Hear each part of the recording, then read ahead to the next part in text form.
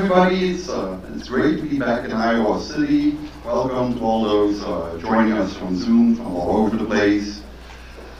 It's my pleasure today to introduce Dylan Molenaar, who is visiting us from the University of Amsterdam as part of our ongoing research collaboration with the psychological methods group there.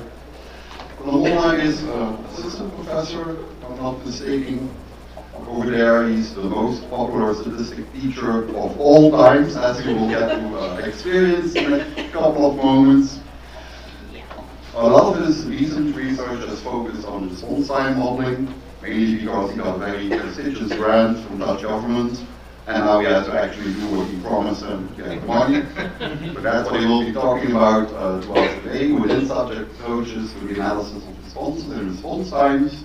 And just like everybody at the University of Amsterdam, pretty much, he is the recipient, or was the recipient of the 2030 Psychometric Society Dissertation Awards. They do tend to collect them at large.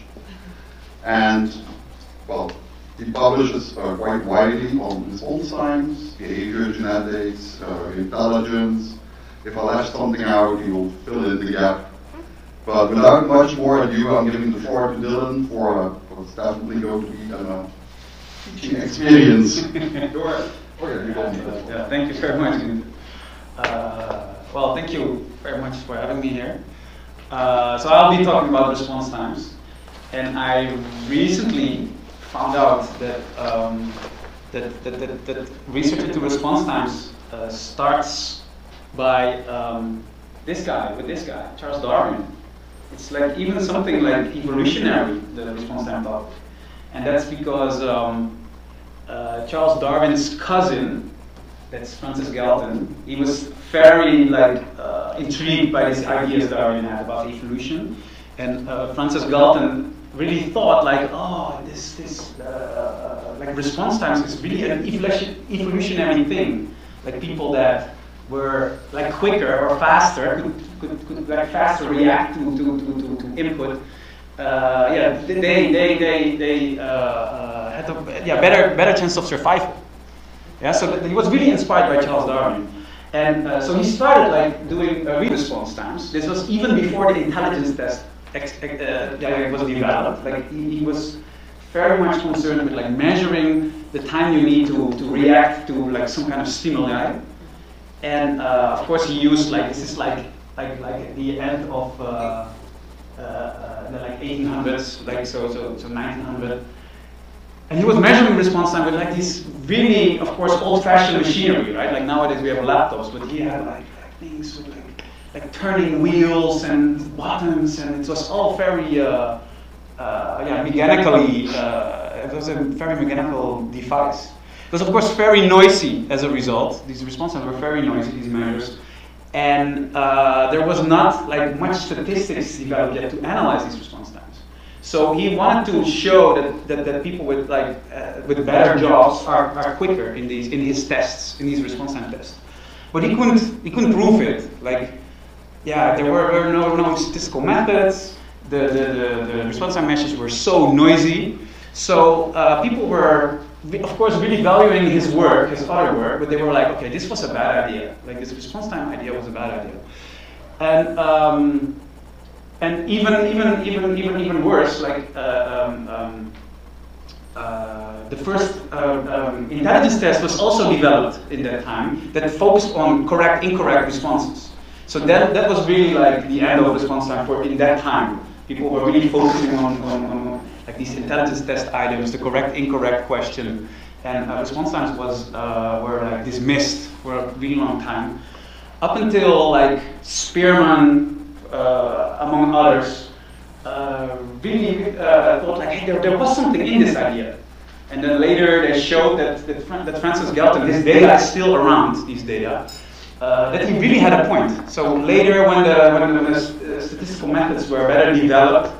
And they could really disentangle the noise from the signal in these response times. They really showed that his ideas, there was really something in it. Like these differences he would try to show for people with different jobs, have different response times. Average response time with higher job position have faster responses.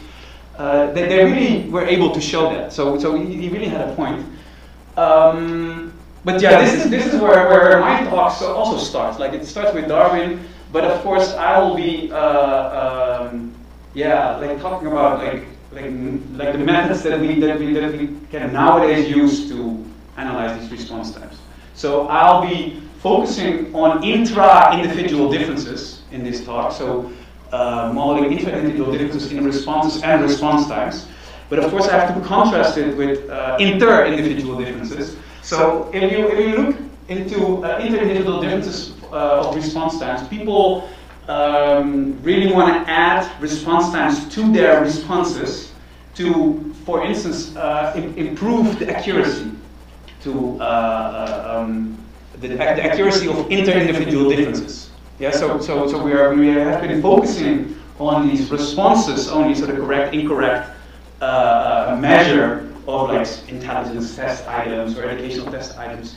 And people are really interested in adding these response times to increase like our measurement precision or to detect different solution strategies. So you can imagine that some people use a different strategy as compared to other people. So this is a between subject thing, an inter-individual differences thing. And I always have this picture to make it clear if it's not clear yet. If you have two persons, one person, and you have like 30 items, arithmetic items, and you see person A is using memory retrieval on these items. So you have 3 times 4. This person uses memory retrieval, knows from memory, like 3 times 4 is 12. But the other person uses really logical reasoning. So this could be a child who doesn't know 3 by 4 by heart, but really does like some calculation and then comes up with the right answer, which will be like more error prone and less efficient. So this person B will be, the probability of an error will be larger, and this person will take longer. Yeah. So this is really like an illustration of how response times are used to make differences, to draw inferences about differences between persons, so between persons. My interest is in intra-individual differences. Yeah, intra-individual differences in, for instance, solution strategies. So in the picture I just showed you, you can imagine that the person that's using memory retrieval on all these items comes at item 3, sees 3 times 7, and it's like, I don't know that one by heart. Like, I knew 3 times 4 from memory, but not 3 times 7. So then this person switches strategy and uses a different strategy on this item. So the logical reasoning strategy in this example. Yeah, so this is my main focus of today's talk. So I will present like statistical methods to detect these kind of intra-individual differences in response and response times.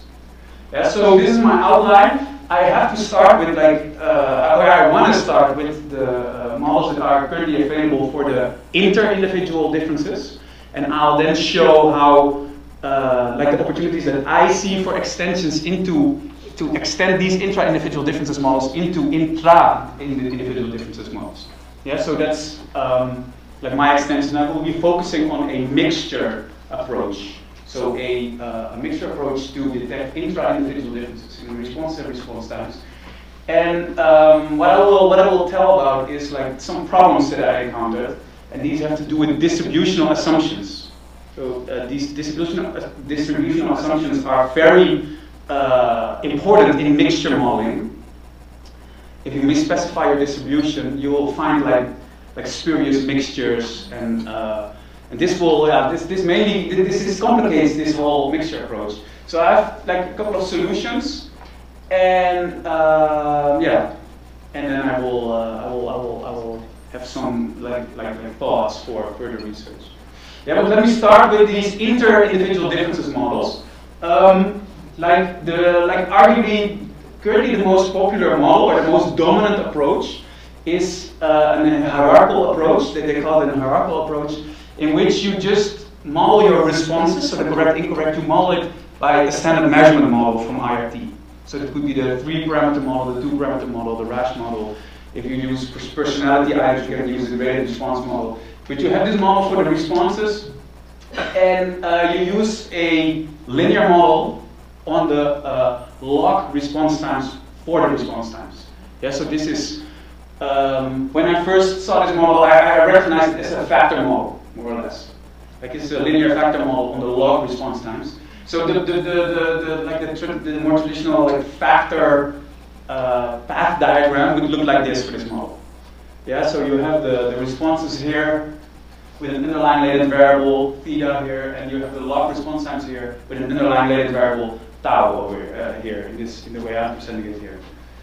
In the traditional model that Wim van der Linden presented, this hierarchical model assumed the Pearson parameters to be random, so bivariate normal, and the item parameters as well, random effects. Yeah, so the Pearson and the item and the items are here random effects. Yeah, I simplified this model because I wanted to enable to enable like more like extension of these models, but also like if you just drop these random effects from the model, this is just a factor model as I see it with categorical indicators, like a two-factor model with categorical indicators and continuous indicators. Yeah, so this opens like many possibilities in the sense that you can use all the machinery that's available in the factor analysis world, right? Like fit initiates, modification initiates, yeah, mixture extensions that I will talking about. It opens like a whole world of modeling possibilities.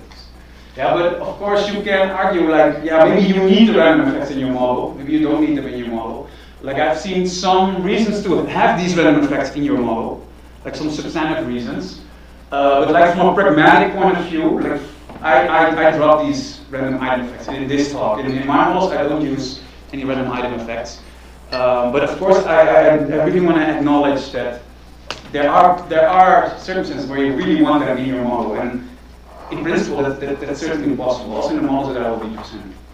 Yeah, so there are related models to this like factor analysis framework. So based on the hierarchical model, you have the model by Thissen. In this model, you have like cross loadings. So from your latent probability variable to your response times. In the original model, there is a correlation between the random Pearson effects, but here you model this correlation by means of cross loadings, which is also possible. Yeah, then you have a model by Maria Bolsinova and Jesper Dijnstra. So Maria is your close colleague, of course. In their model, they also use cross loadings, but in a less restricted way than is done by Thissen. So if I go back to the model by Thissen, these cross loadings are constrained by this row parameter, while in Maria's model they are all estimated freely. So which increases the information that you get out of the response times about the latent validity variable.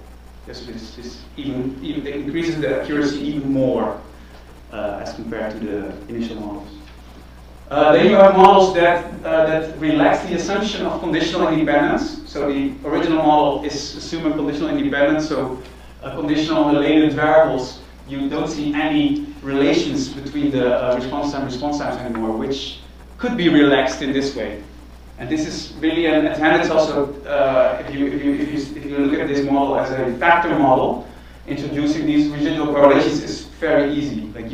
It's just a circulation modeling thing. You can just freely estimate the residual correlations. Yeah, so it's a straightforward extension if you're not happy with this conditional independence assumption. Okay, then my extensions to the intra-individual differences. If you have intra-individual differences in your testing, for instance, so have my example of someone who switches strategies, you get intra-individual differences, which are not like accounted for in the model. In the model like here, it's just a static model. So for a given person, the speed and the ability of this person, so the theta and the tau parameter, are constant over the test. So you don't speed up or slow down. Like that's what the model assumes. So if people are speeding up or slowing down because they switch strategies, or they get tired, or they lack motivation, their motivation increases, all these within subject differences, all these intra-individual differences, will be absorbed in the residuals of the model, of this model. So what you can do is just use this intra-individual differences model and look at the residuals, so consult the residuals to make inferences about these within subject differences. And that's where a lot of work into detecting aberrant responses is based on.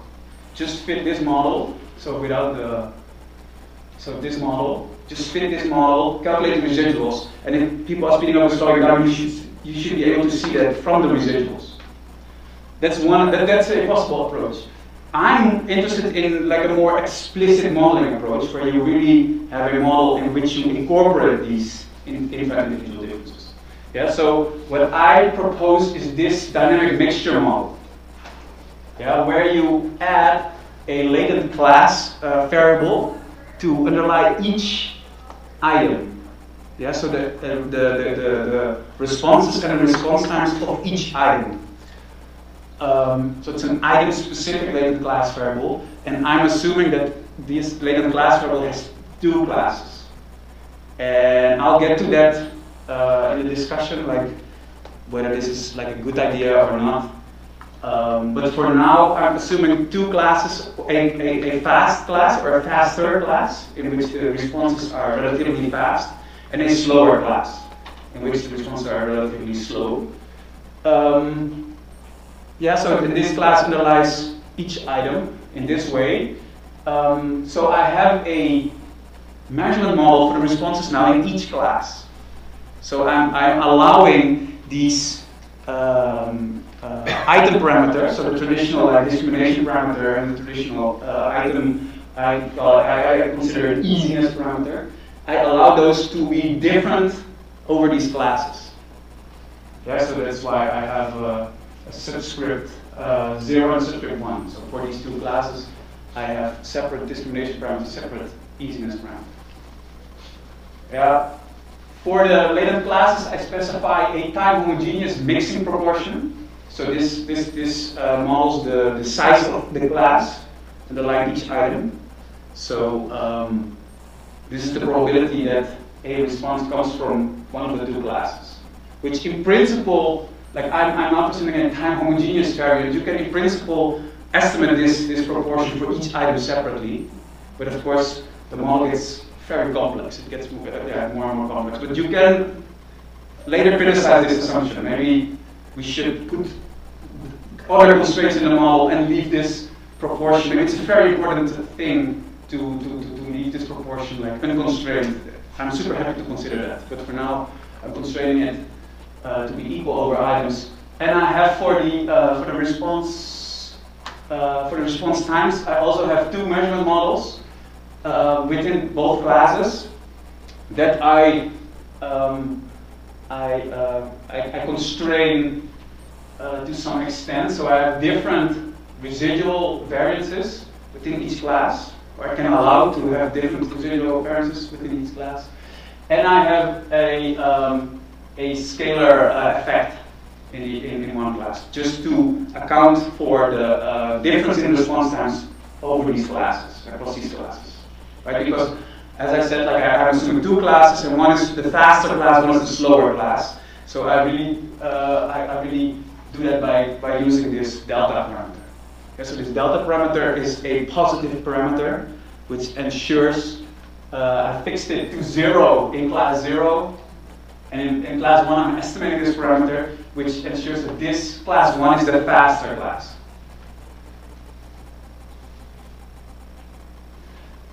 So this is the first like dynamic model that I'm considering, and I have one more extension, and that is I wanna, like as the model is now, these class variables are independent. So if you are independent of each other. So if you're in class 1 on one item, the model assumes that it doesn't tell me anything about the class you will be in the next item, which maybe sometimes is a reasonable assumption, sometimes not. So what I wanted to do, what I really wanted to do was to drop this assumption and specify a Markov structure across classes, over these classes. Yeah, so that I can predict you are in, if you're in item 2, you're in class 1, that I can predict the class membership on the next item. Yeah, or at least I can see whether this is the case or not. So I will fit, of course, multiple models and see whether this Markov structure really improves model fit, whether there's really it's sensible to have it in my model. Yeah, so this brings me with like a transition probability and an initial state probability. Yeah, so here I have the probability of being in a state on item 1, and then I model the subsequent probabilities. I'll model with this transition probabilities. Yeah, so, and again, it's a time homogeneous Markov model, meaning that this transition probability is the same for each item. So for each transition, this probability is the same, which of course you can challenge, because maybe we need like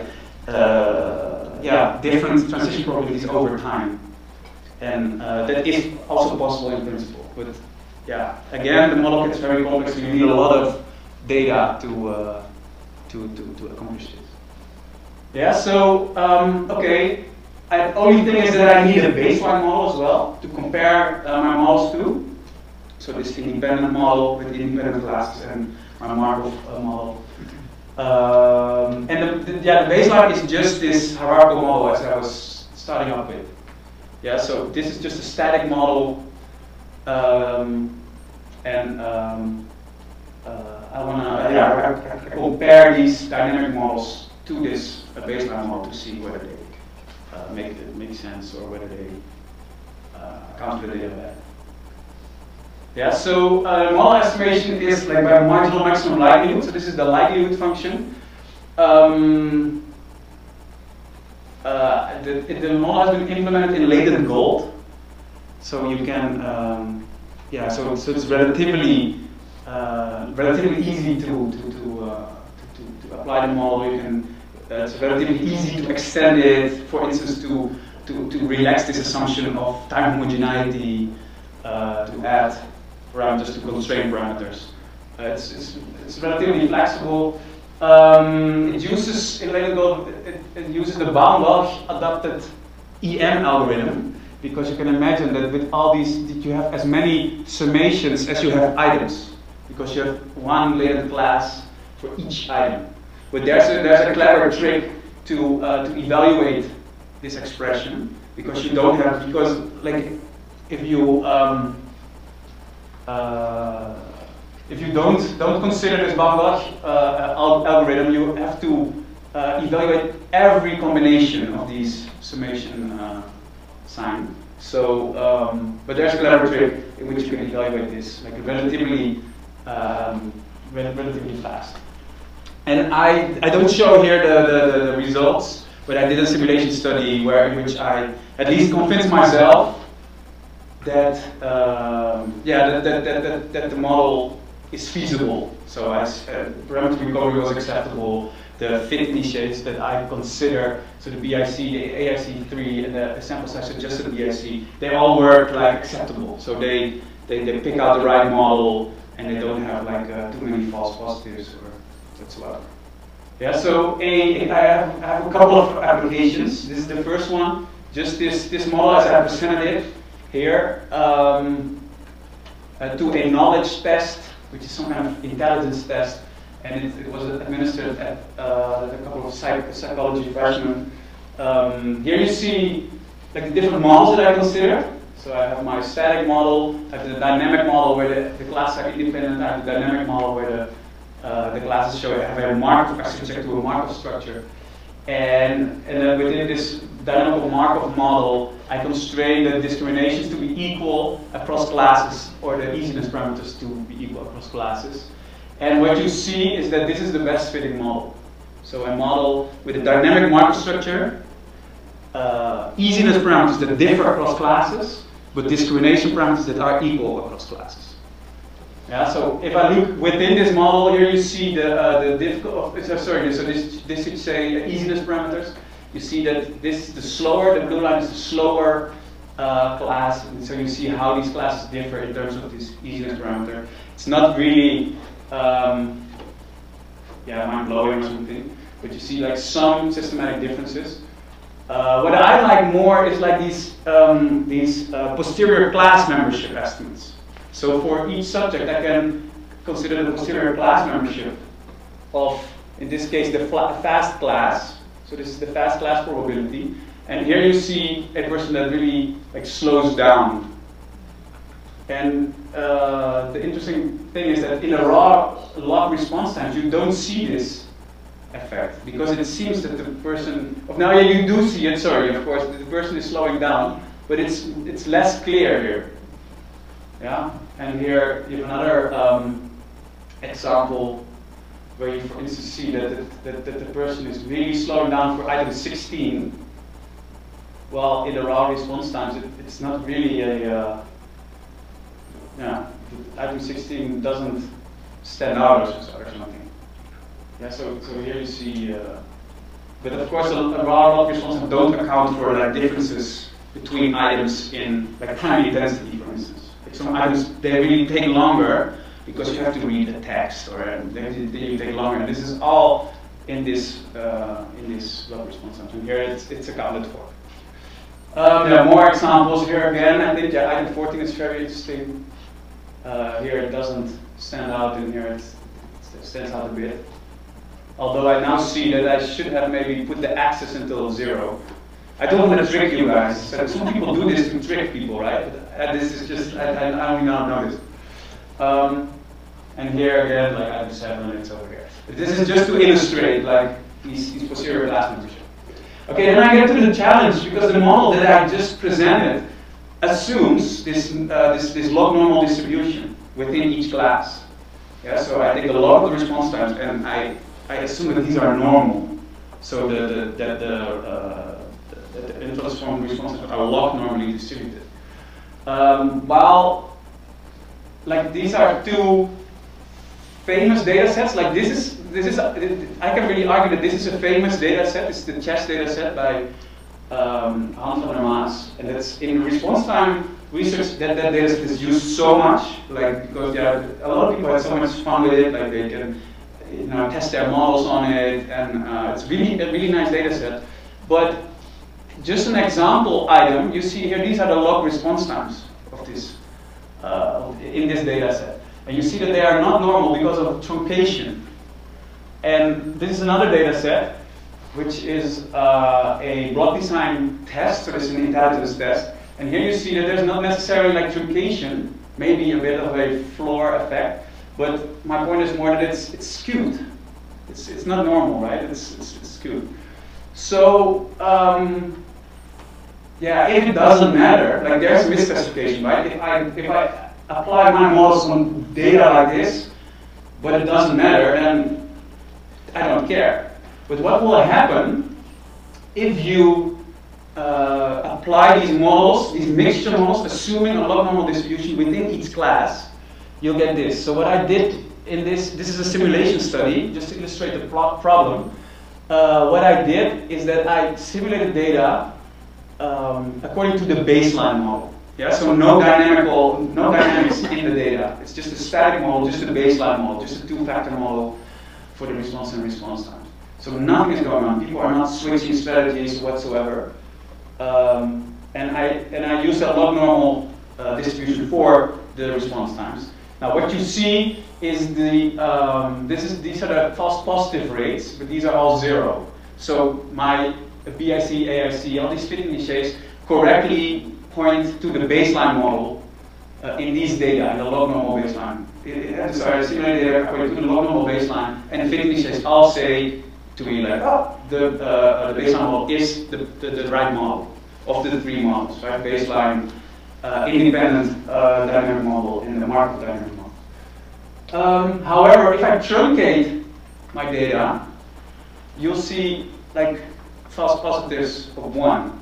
And the same with the skewed baseline. So I just have a baseline model, but the log response times are skewed, so not normal.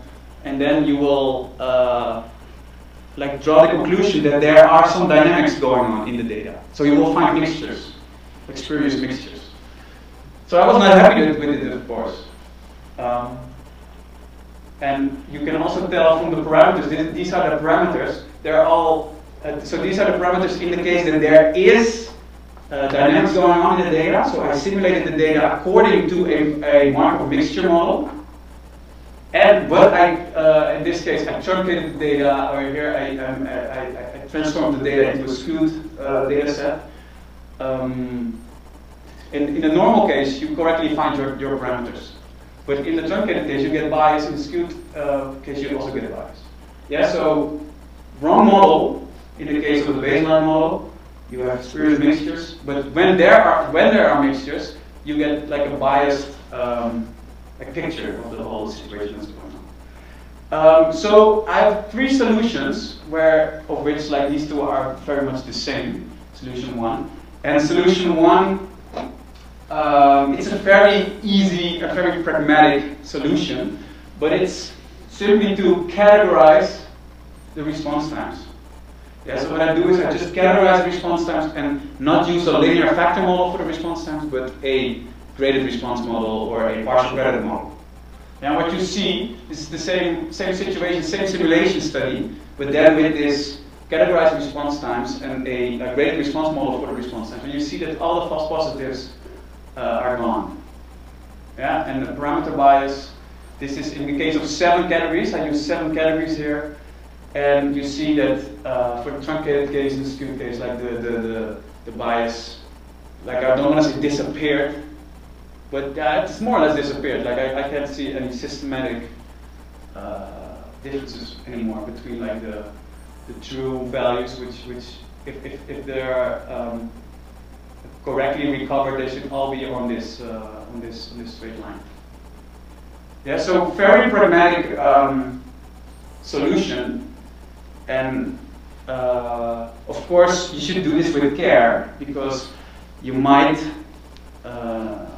influence the power to detect an effect with using different cutoffs to cut your response time distribution into pieces. But it does work. So how does the model change? So this was the model for continuous response times with these log normal, so the log transformed response times over here. How does it change? You categorize these and you fit some kind of model for categorical data. So graded response model or a partial graded model.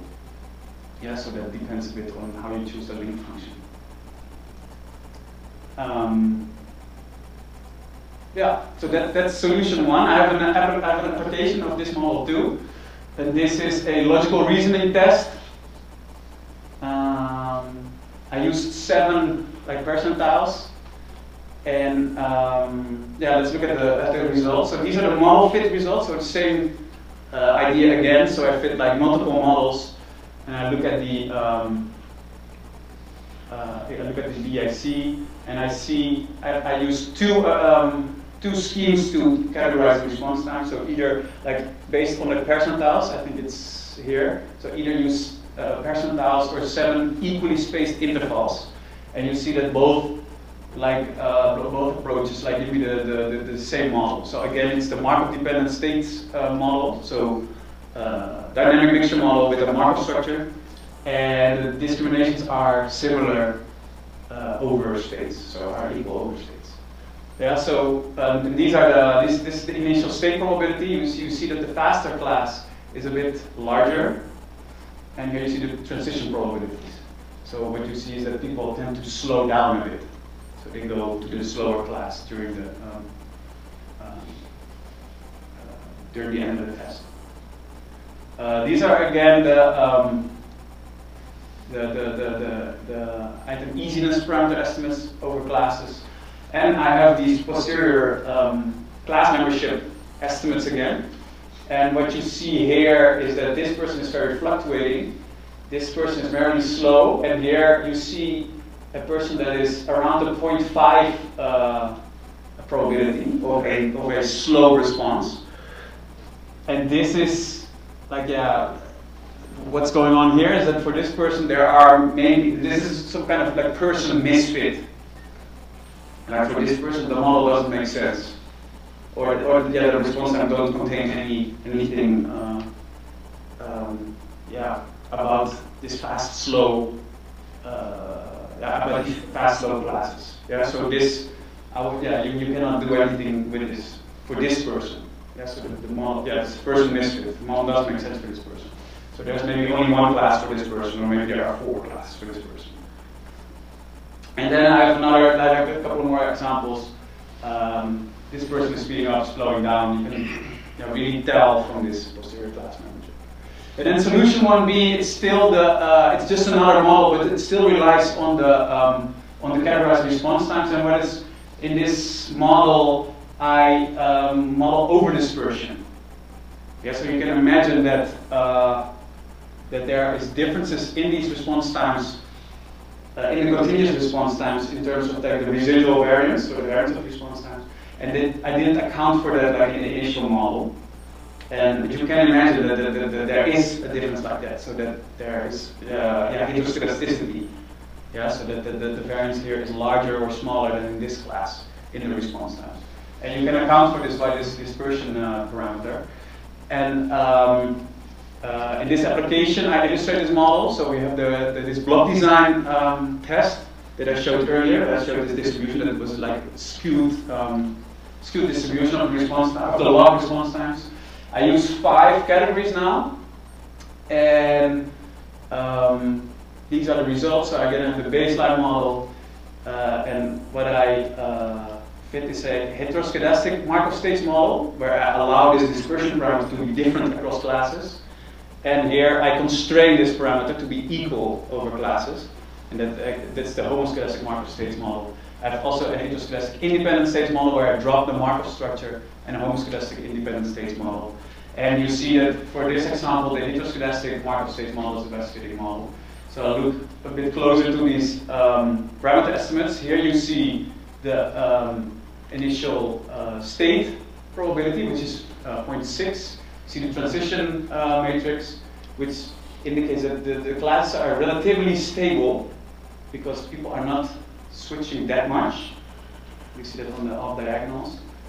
And interesting is to compare these results to the model in which I don't categorize response times. Yeah, so that these results.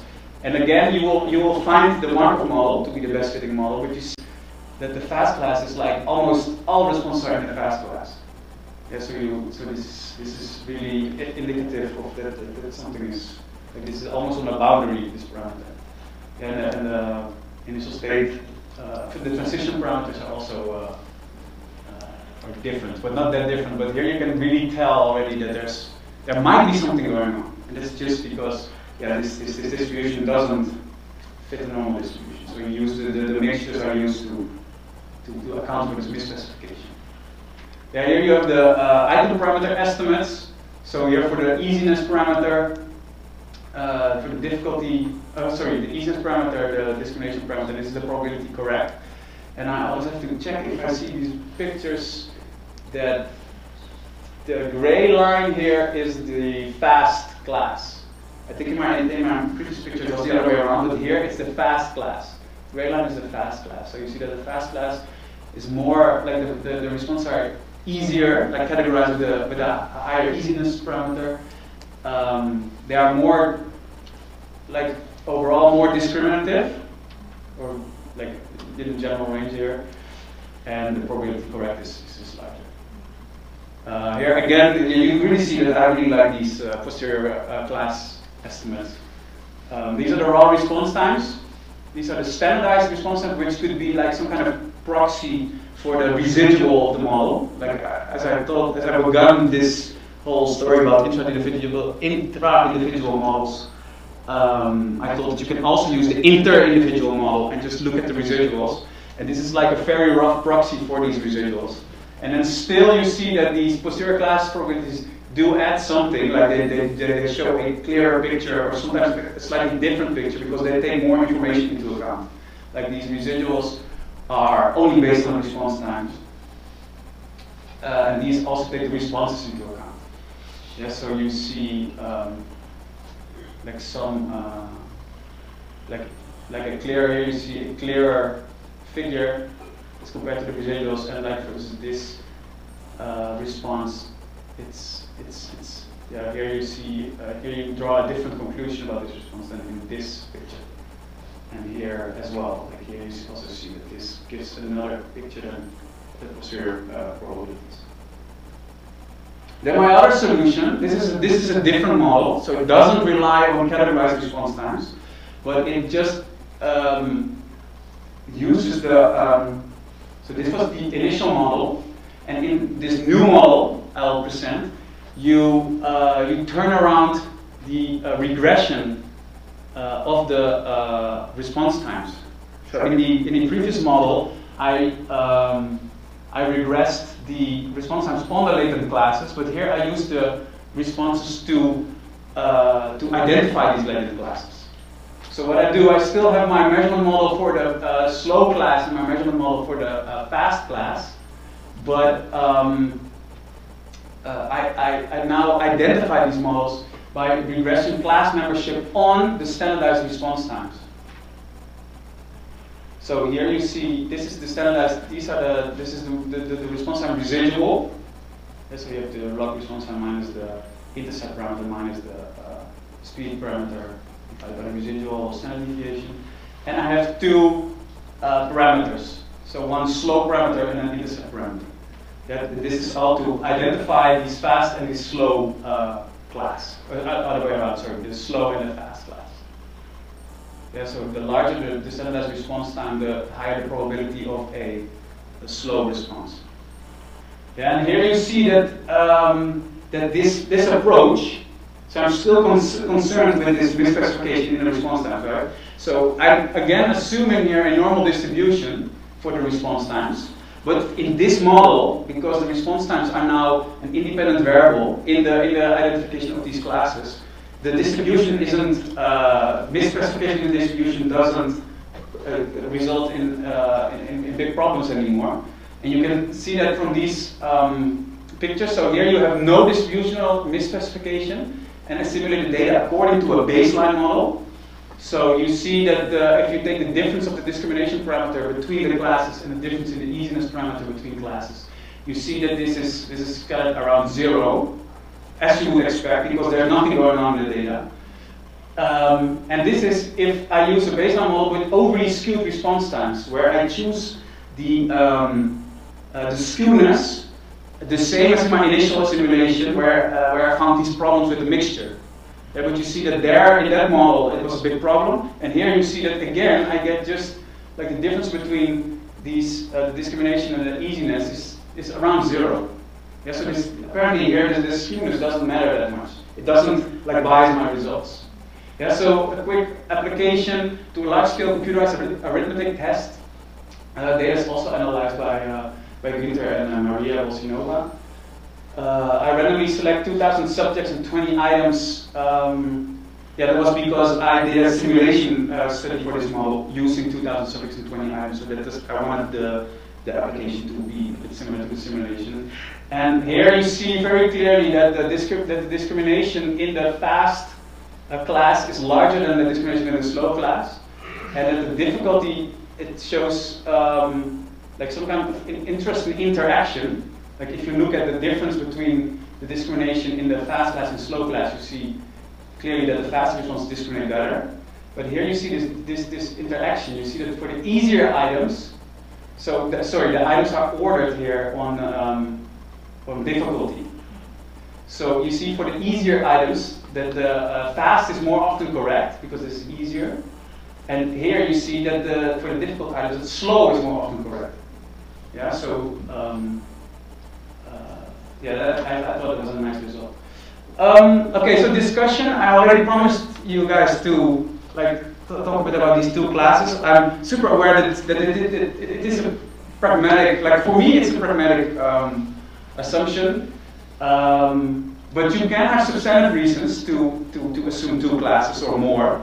My problem with assuming more classes is that the model gets very complicated, so you really need some constraints, you need some strong theory to identify these classes. And then it's no problem to extend the model in this way. But I always think that for pragmatic reasons, like using two classes or two states, it will, from my perspective, it will capture the most important patterns in the data. I don't think that the third class will really capture I'm not afraid that I missed something, or not super afraid that I missed something when you're using two classes. Like statistically, I think the most important patterns in the data. However, with Maria, I worked on models for continuous processing. So where you don't use classes to classes, but you have a continuous mode of processing, and you can come up with models for those for such individual differences. And then, of course, the categorization, it's also a bit pragmatic, but it is effective. As long as we don't have anything better than that, I think that we can better categorize response times and fit these mixtures, and that we use the continuous response times. But I'm working on non-parametric approaches, currently. So non-parametric mixture approaches where you have no assumption about the response time distribution. Yes? Okay. Well, thank you very much for your attention.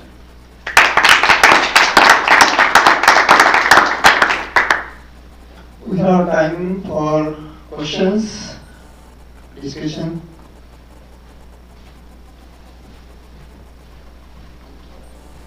Yes, I just wanted to know how it would handle missing data, omitted data. Traditionally in IRT, those don't actually aren't accounted for in estimation unless you take care of them in some way. So what if you have someone who has a response time but doesn't actually log a response?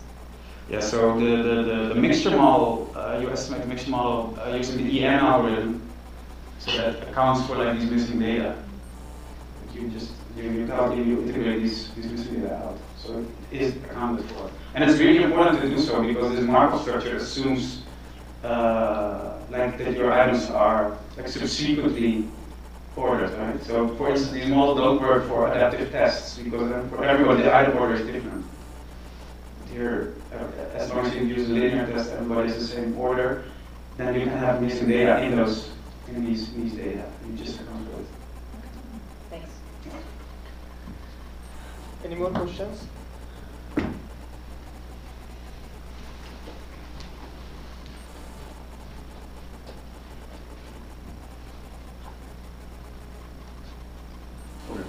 I thought you had someone.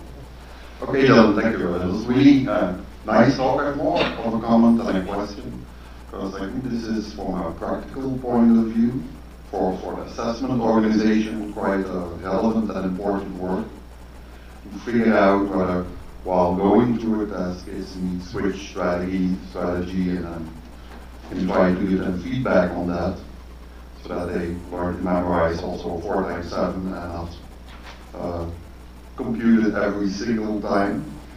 I have a bit of a problem with sort of you're basically saying that your residuals in the log response time model are a mixture of two norms.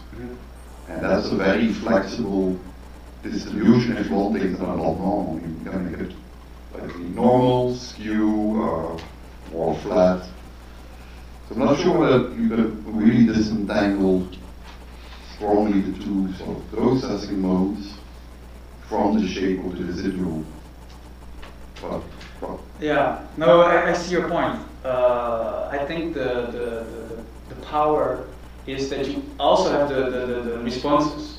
So as long as the responses are different, so that the processes are different in their discrimination and their item difficulty, then you don't need this distributional assumption to disentangle these mixtures. As long as the slow responses are less discriminatory than the faster responses, I think you can disentangle them. But yeah, that's work in progress. Yeah. Okay, thank you. And any questions online? I have a small question. On this slide, you mentioned this categorizing continuous response time, and you will use some robustness state. Are there any specific models you are referring, or it's the part you will take afterwards? What, sorry, the robustness check? Yeah, any specific models you will be using for categorizing? Yeah, no, so what I did in the paper is just use 2, 3, 5, 7 categories, and use different, like I use percentiles or equidistant thresholds, and then look at like model fit initials, are they giving the same picture, and I look at the parameter estimates, are they like comparable, and like for the data set that I studied, it was all very robust. So I didn't see like major changes. But I can imagine if you don't have like a large enough sample size, that results will go all the way between like 2 categories or 5 categories, and then I would simply say like that don't trust your results, and yeah, I won't trust my results. Then I really want to see the same picture if I do 2, 3, or 4 or 5 categories. Yeah, it sounds interesting. So it's very informative, and I found very energetic talk on the work of ACT and ACT Next. We are thankful to you for making your trip to Iowa City. And there is another part. Our objective of ACT Tech Talk is to develop collaboration and continue discussion.